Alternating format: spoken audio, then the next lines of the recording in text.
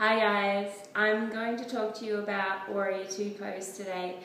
Warrior Two pose I find is a great pose for beginners because it's reasonably safe for the body and it's really strengthening and helps get into the lower chakras. If you don't know anything about chakras, then let's just think about opening the hips and strengthening the legs. So I'm going to go through that pose with you now. So you can either watch and practice later, or you can come along with me today. So when you're starting Warrior Two, you want to have about a leg's distance between your legs. More advanced yogis may think about taking their legs wider if they're ready to really expand and open up the hips, but let's just work with the leg's distance today. Now, when a lot of yoga students come into my studio, their legs may not be feeling very strong and their hips aren't open. So the concept of opening the body long ways, as you often see in traditional yoga, is quite challenging.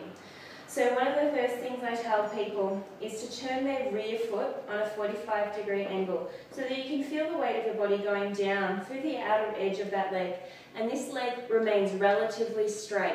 Of course, if you need to, for a bit of extra support, softening at the joint of the knee is always advised if you need to do that.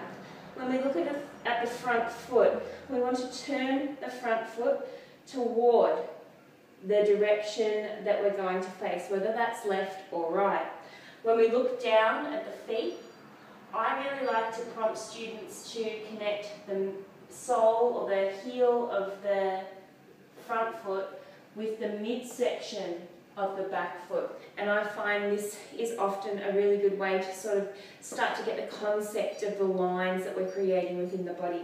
Now this front knee, it's very important that it tracks the second and third toe, whether it's a gentle bend, a deep bend, or you're coming really low in your Warrior Two.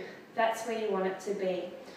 When we think about the upper body from here, I want you to think about stacking building blocks.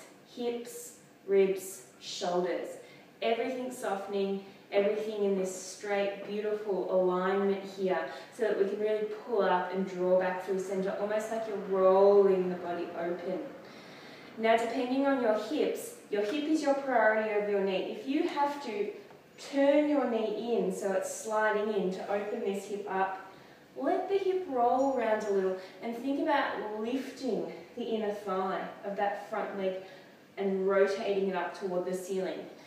The arms are then your next extension, making sure that they're even and extended and looking out over the front middle fingers. When you think about the weight of your body, maybe sway a little and get a sense of what it feels like to rock forward or rock back and then coming into center. Think about the front heel and the outer edge of that back foot, really holding the weight. And then when you go to come out of the pose, make sure you push strongly through that front heel and knee to straighten. Turn your toes to center, preparing yourself to practice on the other side. Thanks for watching. See you later.